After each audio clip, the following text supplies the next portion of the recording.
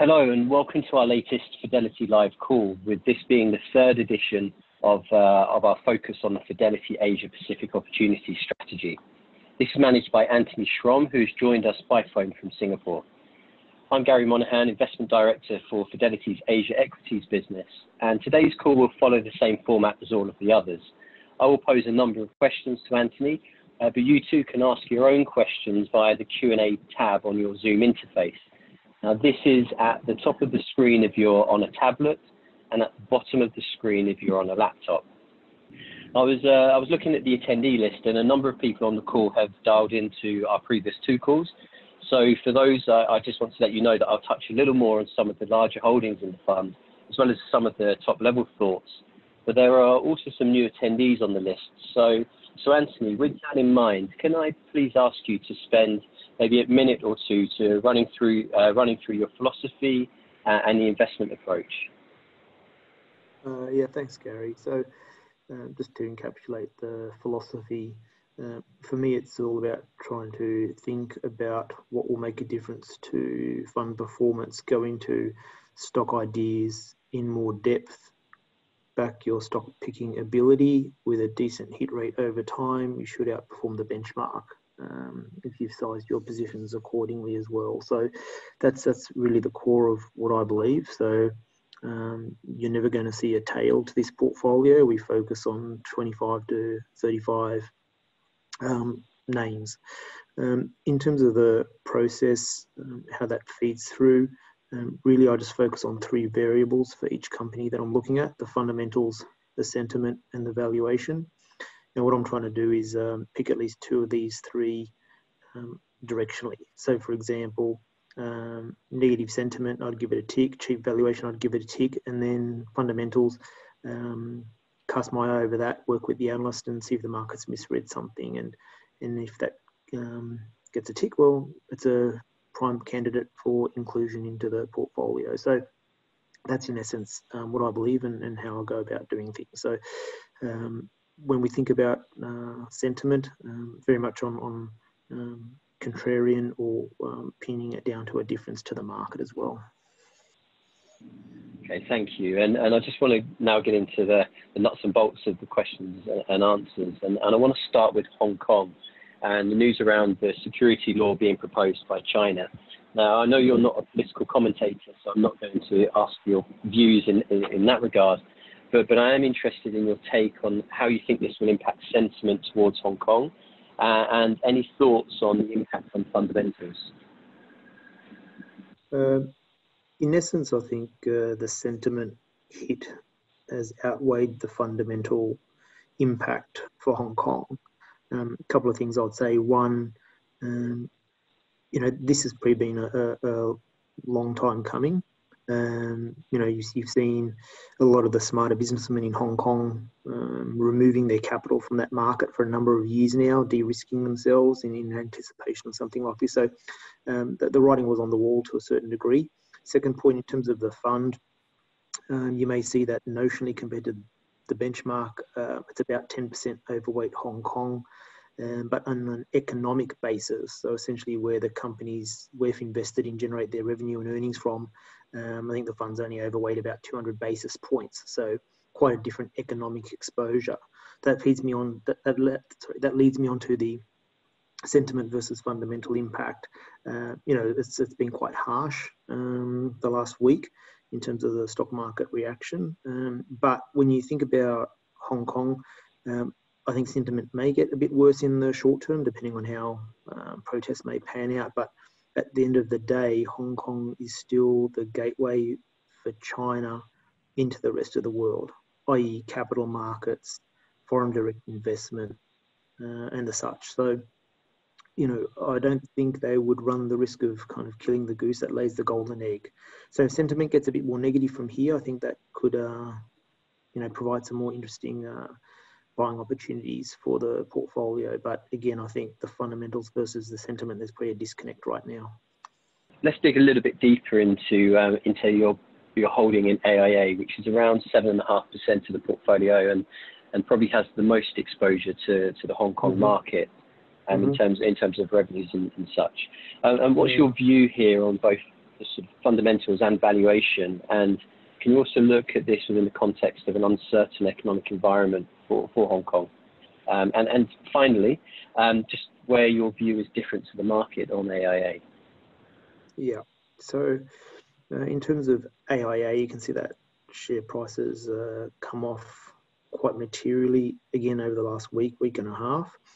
Kind of the big delta on the fundamentals is really mainland visitation into Hong Kong and buying US dollar denominated policies. That always gets a lot of airtime and has been an incremental driver of the share price over the last 12, 18 months. That's essentially ground to nothing, but at the end of the day, it was about 8-9% of their value of new business. So stock's fallen more than that. And I don't think that's a write-off at all. So I think if you look through the trough in terms of the sentiment towards Hong Kong now, eventually it will be reopened. Protests will die down. It may get a little bit worse in the short term, but you've got to look through that. And I think mainland visitation will return. And I think the market will unwind some of that discount that's now applied.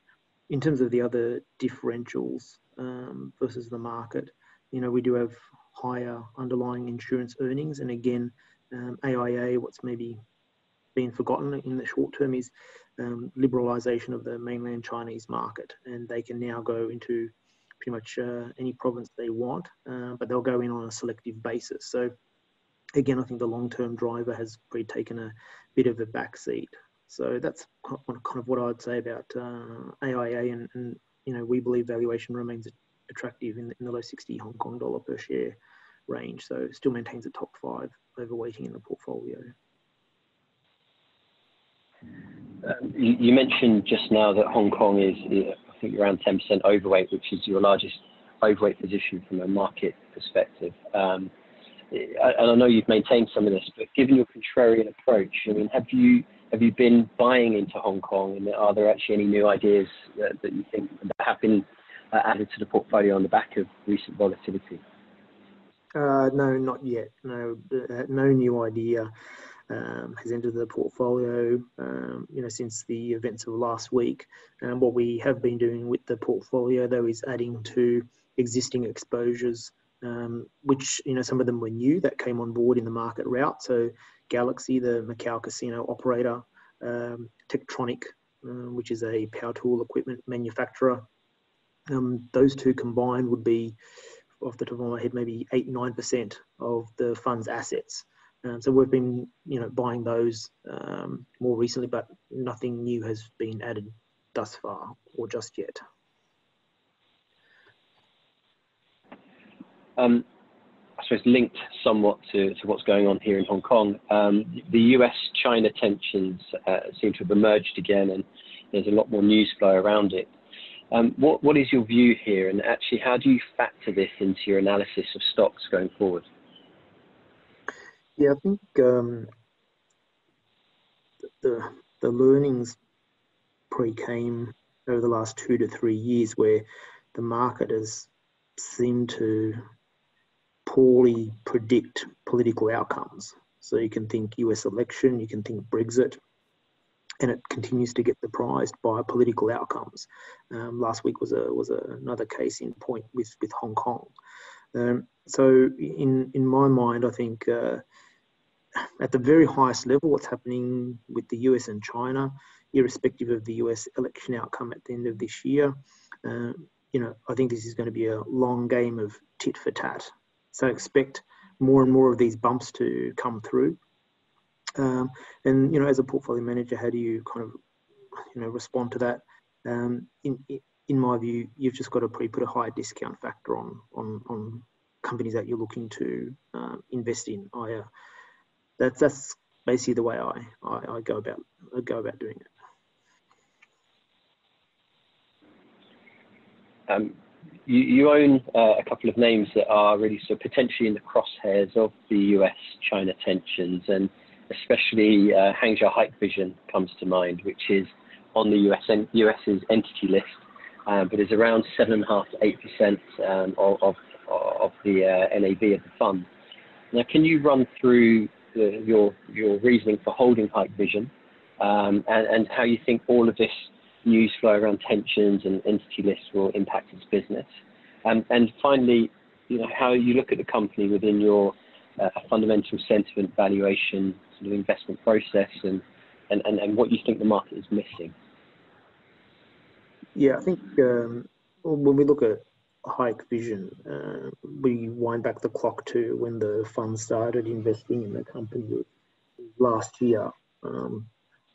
End of first half was about a 4% active, and then around July, August, it stepped up to about 7 to 8% active. So just a bit of history, what happened there. There was tension starting to emerge on entity list, US technological equipment, i.e. graphical processing units, or GPU, semiconductors, etc., maybe being banned for export to China. Provided an entry opportunity in my mind, because the market essentially just wrote off any international growth or value for their business.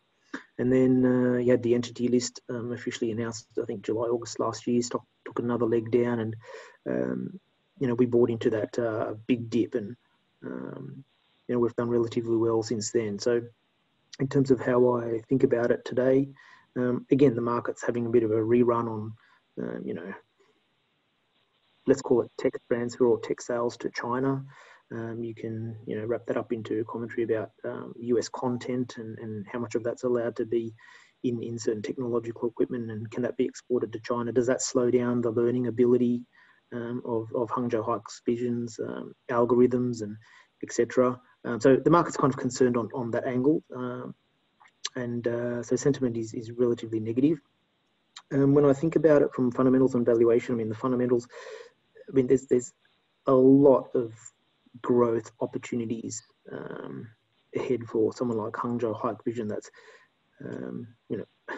pretty much anything that you can see with your eyes is something that they could apply their equipment to eventually. And it just keeps surprising me every time I meet them.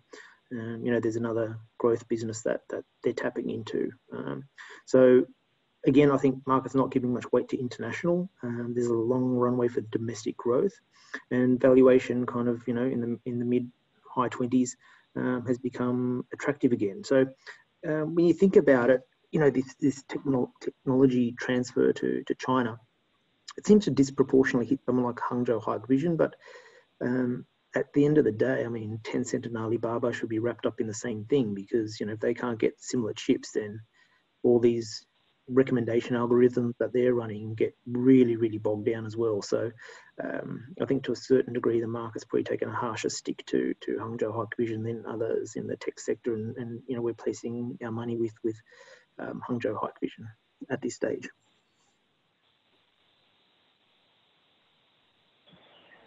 Anthony, before moving on, there's a couple of questions actually that have been coming through with regards to US ADRs, so Chinese companies listed in the US, and there's a lot of news around the risk that there's going to be some sort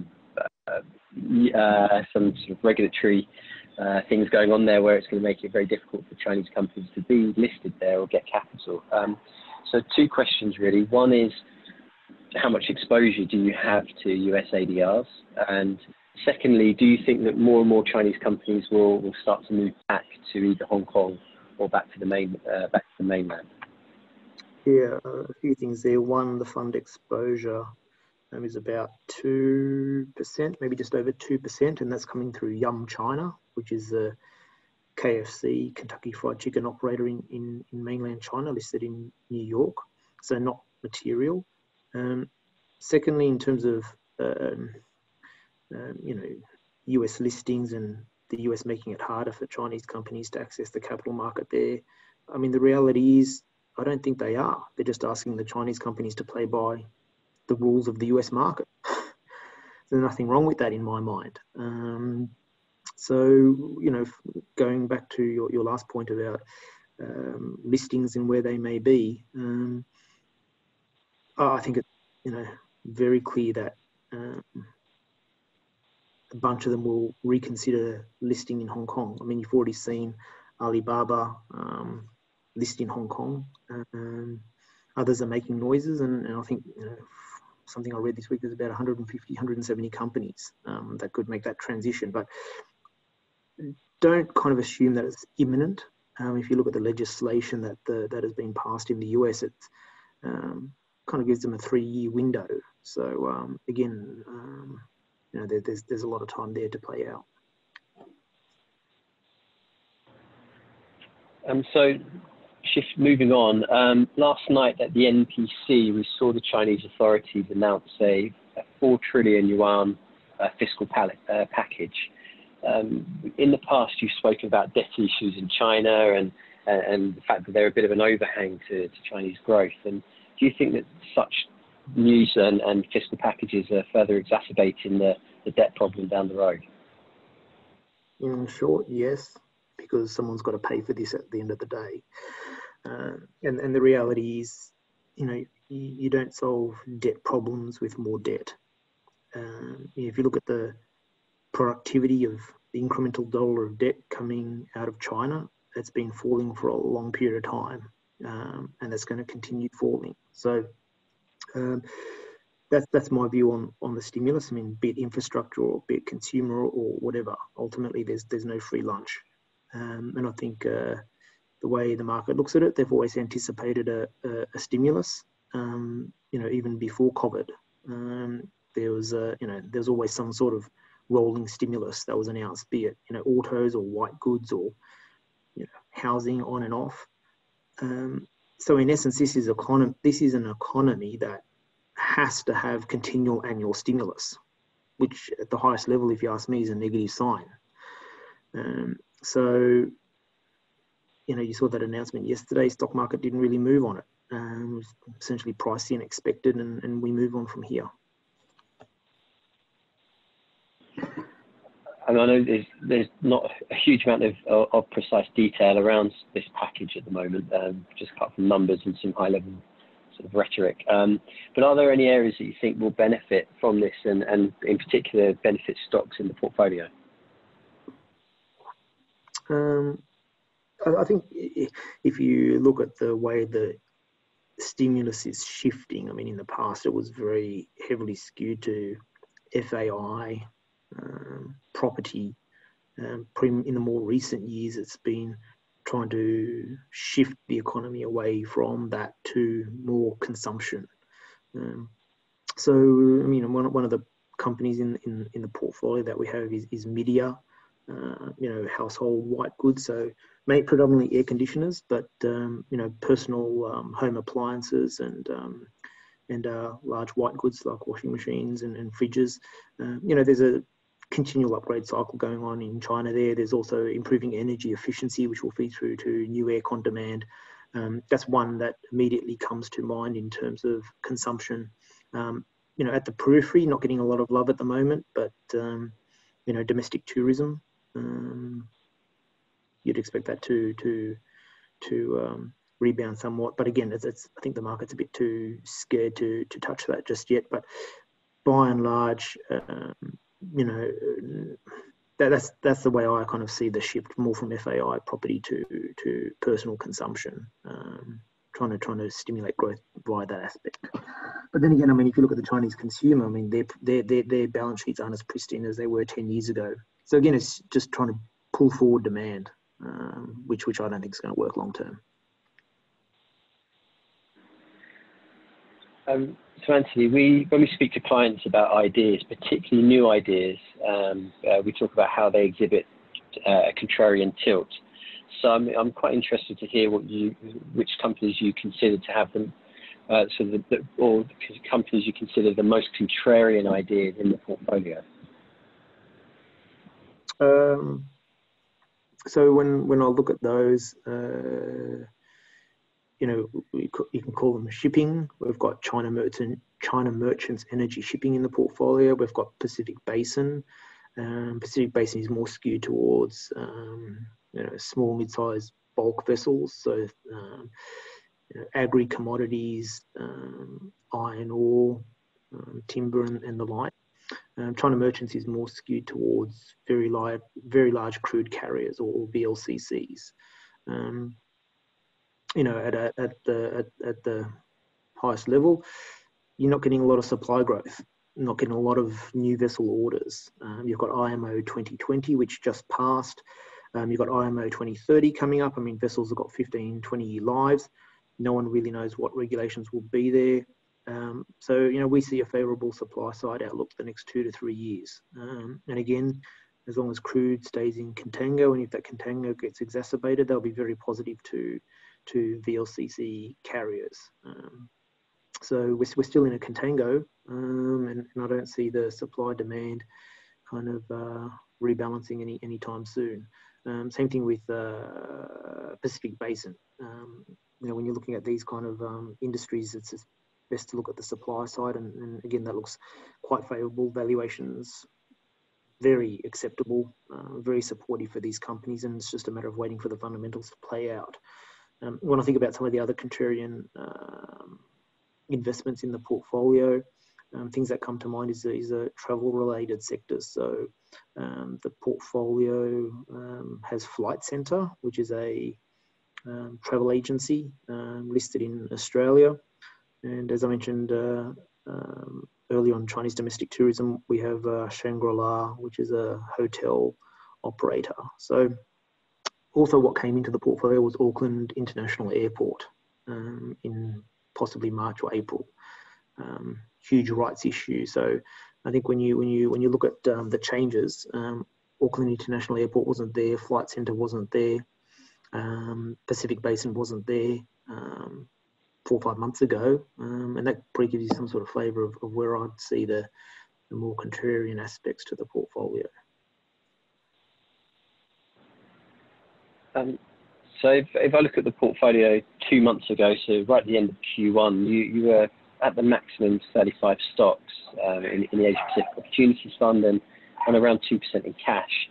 Now, if I look today, so 2 months on, we're at 29 names and back up to around 6.5 to 7% in cash. There is an argument that sentiment is not that positive. So is this change in terms of reducing number of names, increasing cash, a reflection of fundamental concerns or rich valuations? And also, can you touch on what you have been selling? Yeah, so I think if I look at some of the bigger changes to the portfolio since then, I think it was a clear thesis break on energy. So the fund exited SK Innovation, exited Sinopec, China Petroleum and Chemical, exited TSRC in Taiwan. I think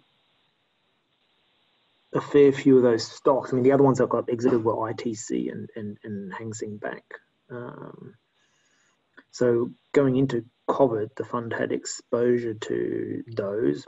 They were relatively beaten up in aggregate, kind of did their job in terms of relative performance during the rout. And you make a reassessment of the fundamentals, the valuation, and to me, I don't have a lot of conviction in the energy outlook. I mean, VLCC crude shipping is different, and I'm happy to talk through that if you'd like. So that's where a decent exit came from. The other one is financials. I'm a bit concerned about the financial sector outlook over the next few years, mainly in terms of the way governments will, I think, manipulate yield curves. Net interest margins are likely to be under pressure. I think it's going to be a long slog on an economic recovery, and therefore you've got NPL issues coming down the pipeline. So you've got to be quite selective, and we exited Bank Rakyat in Indonesia this month or last month. We've had a couple of winners. I mean, namely Angel Yeast in China. I think it's been a very, very good winner for the portfolio this year, and valuations are just way too rich now. I think sentiment way too positive, and fundamentals have improved over the last few months, but I don't think that really justifies where the stock is priced today. So that's what I'll probably say on your question. So when you look at the portfolio today, and what areas worry you the most, but also actually quite interesting from my perspective, what actually excites you the most? In terms of what what worries me the most about the portfolio, and it's I think I don't think the market's figured out how it wants to react to what's just happened. I mean, you've had the initial euphoria, the bounce, and markets probably for the last month have kind of gone nowhere. I think they've rolled slightly, and you've got this big debate. Is it growth? Is it value? Is it something else? Don't know. So, kind of, when I look at periods of when the fund has not performed well, it's when sentiment has kind of been excessive in one direction or another, and the fund's not positioned there. So, you kind of feel a little bit awkward that I think the market's still trying to feel its way through this. But when you stretch it out 2 to 3 years, I feel comfortable with the companies that we've assembled in the portfolio in terms of where I see interesting opportunities. Again, it's I think we've got scope to buy into weakness on existing positions that we have. So the fund never goes maximum overweight or maximum weight into a investment straight away. So I can give you an example today. I mean, CSL in Australia, I think that's going to be a long-term winner. I was happy where the fund was buying it during the correction, and we're sitting at about 150 basis points overweight, but under the right circumstances, that could be 400, 500, 600 basis points overweight. So I've really got my eye on some of these longer term. Tectronic is another one. And, just keep your mind open to what else could come from left field, but nothing has kind of emerged just yet that I'm working on 40-minute inclusion. I'm quite happy with what we've got, and there's plenty of scope to add more capital to some of our existing positions.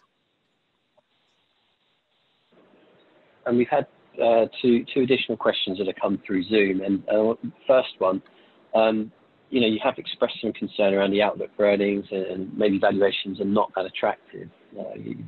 In the portfolio, you can't short, and you don't use options. So how are you actually protecting the portfolio in terms of on downside protection? Yeah, so the way I think about it is just the companies that we invest in, how do you think they're going to perform relative to the market over the next 2 to 3 years?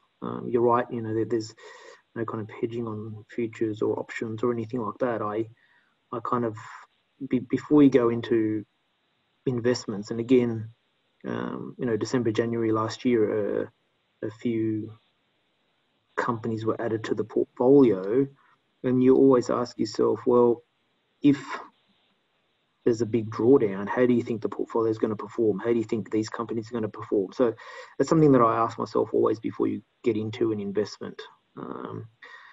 That's the main thing.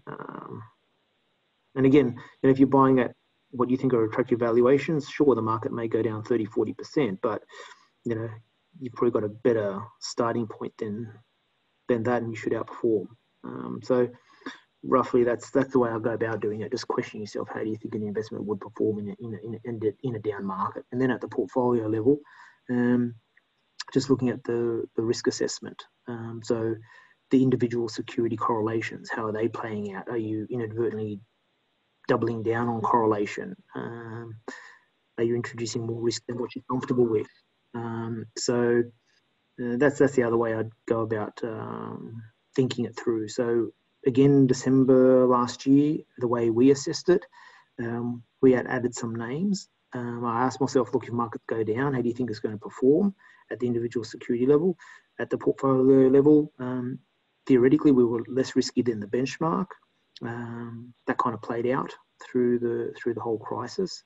And now kind of, again, we're not too dissimilar to the benchmark, but slightly riskier. I can understand why. I mean, that comes through some slightly higher beta exposures that the fund has bought, but I don't think the portfolio is overly skewed or exposed to the downside.